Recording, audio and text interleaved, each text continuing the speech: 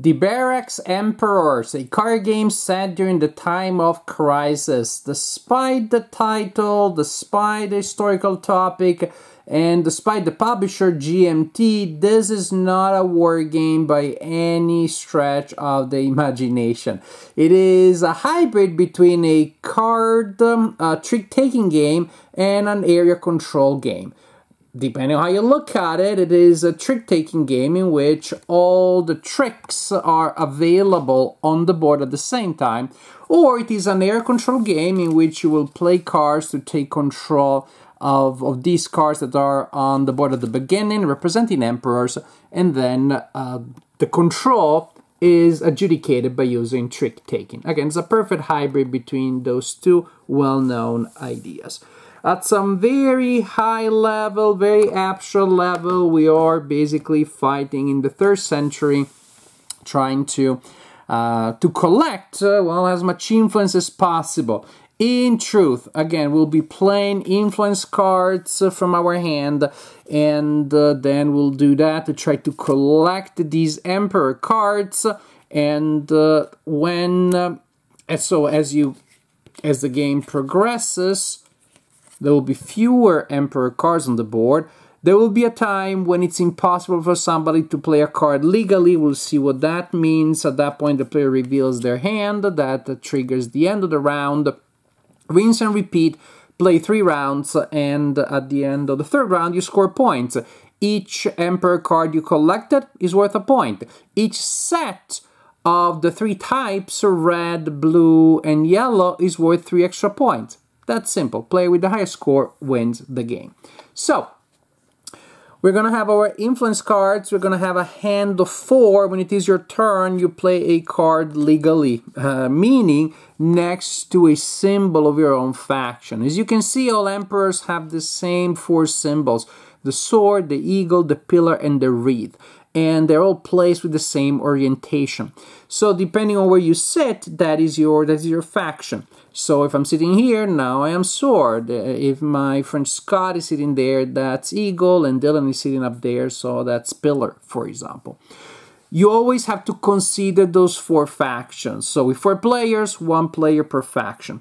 With 2 players, a player will control 2 factions and the other player will control the other 2 factions. With 3 players, the read is silent, so we play it as a neutral faction, so to speak. You can also play with 4 players in teams, so the 2 players are a team and the other 2 players are a team.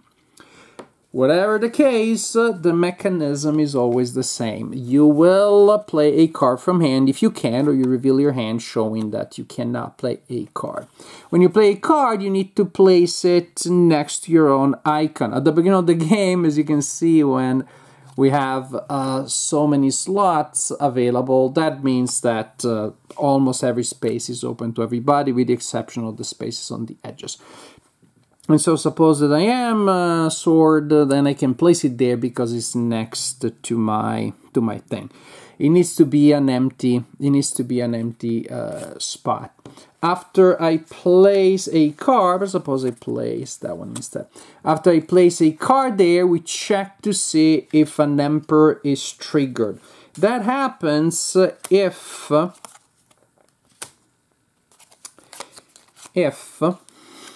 an emperor is completely surrounded by card after a card was played. And suppose I just played that card and I am sword, and I saw that's the situation that I caused. Now we look at the card that wins. So the color of the emperor is the trump suit that wins. So if there are cards of the color of the trump suit, then the highest in that suit wins the trick. If there aren't any, then the highest total of the remaining ones wins. How about ties? Ties cancel each other out. They just count as if they weren't there at all. And so, for example, in this case, well, we got a 6 of blue, so that card wins the game. Now, that card is touching the pillar, so this card is assigned and goes to the pillar player. Hey, but I was the sword player and I played it there. Yeah, that was a bad play, unless I am in a team with pillar. So the card that triggers the scoring of an emperor is not necessarily the one that will win it, for sure, and it doesn't necessarily belonging to that player. So suppose that happened, now the pillar player collects the emperor, also the card that won the trick is discarded, and that's why the board becomes smaller.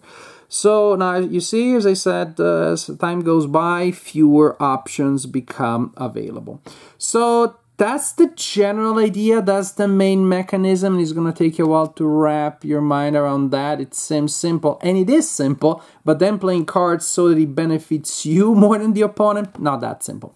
To that, you need to add the fact that there are unique effects. So when I play that card, for example, this is what happens. I implement that effect. A lot of different effects. Now, some effects had that elaborate little edge around their value, which means it's a reminder that this is a standing effect. Otherwise, you resolve it as you play the card, and sometimes it's mandatory and sometimes it says may. So that is the general idea. Now it's the time of crisis, so we have all of these emperors here, but on the edges of the board, the barbarians are coming. These spaces with the double axis there are homeland spaces, the barbarians. When you set up a round, you place the emperors there, and you place 4 barbarians. They come from a specific deck. Also, you will shuffle barbarians into your main draw deck. There will always be 10 mixing there, and so it'll become a mix of mainly influence cards and some barbarian cards in there. If you have a barbarian in your hand, you can play it in one of 2 ways, and the card reminds you, you may place it into any homeland space, just like so, that's a legal play, or you show it and you discard it to move any active barbarian to a diagonally adjacent connected space, just like that. Boom. Simple, right? The barbarians can indeed move to spaces that contain influence, and now whatever influence you had there, they're busy dealing with the barbarians. You don't remove the card underneath because there may be game effects to remove that card, in which case, surprise, that is available again.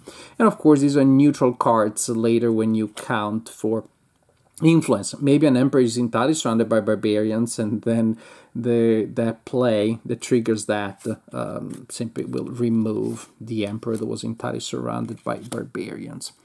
Now, so the idea again is super simple. During your turn, play a card in a legal position. Suppose again I am the sword, and so I'm placing it there. I don't know why I would, because I'm really helping Eagle by placing an 8 of the trump suit there. But it is what I did. It is what it is. I did what I did. You play your card. You check to see if an emperor needs to be resolved. Turns out, yes, so this is resolved. That is entirely surrounded. 8 of trump. So this goes to the Eagle player. Winning card removed. And then you get a new card, and you get a new card from the forum. See, there is here an area with 4 cards, and they come out of the draw deck, which again is a mix of barbarians and influence cards. And you always place them in ascending value, with the lowest values here and the highest value here, because the number on the card that you played will tell you how big your range of choice is. By playing an 8, I will have to take the card that is here, which is the lowest available, which is not always low. Sometimes the lowest is a 5. And sometimes, you know, you really want a barbarian, so that's the perfect combo if I can pull that off to play a powerful card, and then I am actually happy with what I get. Then you draw another card from the draw deck, and you reconcile this one. Then the next player goes. The next player, for example, plays a 0 or a 1 or a 2. Now they have the full choice. So the more cards, the lower the value that you play, the more choices you have. The higher the value, the fewer choices you have. It's a very simple, very intuitive, very effective mechanism there for a bit of a rubber banding / negative loop. Unless, again, you want to have an 8 followed by a barbarian, then good for you. You were able to spam the negative loop and turn into positive. That is really good. This is the general idea. Play a card where next to your icon, if an emperor needs to be resolved, resolve it already and get a new card. Continue until a player can't play because there just aren't any free available icons of their faction where they can play a card, and then you reset the board for 1 or 2 more rounds. Again, the standard game would be 3 rounds. You can choose to play it, of course, shorter, play only 1 round or 2 rounds. This is how you play the Barracks Emperors. I like the production of this game. I like how the cards feel and look. I like the fact that there is historical information about the emperors on the cards, which is completely irrelevant to gameplay, but it's just like interesting to see that it doesn't look like a lot of people died of old age in the time of crisis of the Roman Empire and in the race to be the emperor, which didn't seem to be incredibly hard, but staying the emperor, that was fun. So there are little interesting touches here and there, which, however, don't make the game any more thematic. The game is an abstract game that happens to have interesting biographies of Roman emperors on the cards. I like the game, but I have a problem with it, which is my friends don't like it. I tried to play it multiplayer with them and they just don't like it. So I thought, well, I'm going to play it solo then. First I tried two-handed and it's just too chaotic, too weird to be 4 parties split into 2 coalitions. But the game comes with a solo variant, and I read the rules, and at least to my taste is not the kind of solo variant that I'm particularly interested, because you're still going to control 1 faction, and then you have to place cards for the other 3 factions following a simple AI, but it doesn't matter how simple it is. It's the kind of thing that I would want a natural AI, like a digital thing. Maybe if they have a conversion then for the screen, that could work. When I'm playing my card and then I see the other parties playing their cards and I can take mine. When I play a game solo, if there is an AI, it has to take me less time to implement the AI than it takes me to take my turn. Thank you for attending my TED Talk, and that's just my personal taste when it comes to AI. So after reading the rule book, the section, I wasn't interested in playing solo with the solo variant. So what happened? What happened with my friends? Man, strong reactions. I don't think I had strong reactions like that around the table in quite a while. But they were frustrated and annoyed, and they kept complaining about the game being too chaotic, too incomprehensible. It's too hard to get a sense of what's going on. While I was doing well and collecting cards and doing perfectly fine, trying to show them by example that worrying about each effect on the board, worrying about every single little tiny detail was not necessary to do well. So, what you have here is a game that looks like a trick-taking game, looks like an area control game, and and because of that, players, maybe they're approaching with that idea of a strong strategy, but ultimately the idea is that this is a very tactical game, which is about navigating chaos, not preventing it, not managing it. It is true that physically, because of the logistics of the game, some effects are printed with their text and they may be far from you, but at least there is the border that reminds you which ones are the ones that you should keep an eye on. But you still need to have a good general sense of a lot of things going on, a lot of information. But that's the point. You need to be okay with that general sense being maybe good, but not perfect. So we have a strange thing here because this is not a war game at all. But I did find that my wargaming mentality paid off. Because if I'm playing a game with hundreds of counters, I'm getting a sense that that part of the front is strong, that this part of the front is okay, I need some reinforcements there, maybe if the weather is good, I'll launch some operations next turn. I get this general planning mentality, and I keep remaking my plans and looking for targets of opportunity. No, I don't know that hex gives me 2-1 and the one next to it gives me 3-1, and that one, if I add air support, is going to give me 4-1. I don't know that exactly. I get a sense. And this is what I found here, that I was enjoying waiting for my turn and looking for targets of opportunity. I wasn't planning ahead too much.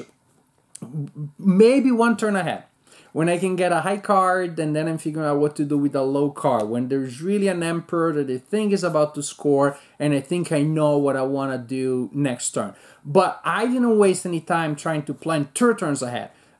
Because it's not going to happen. Because of the players played, there are a lot of cards that happened and effects connected to those cards.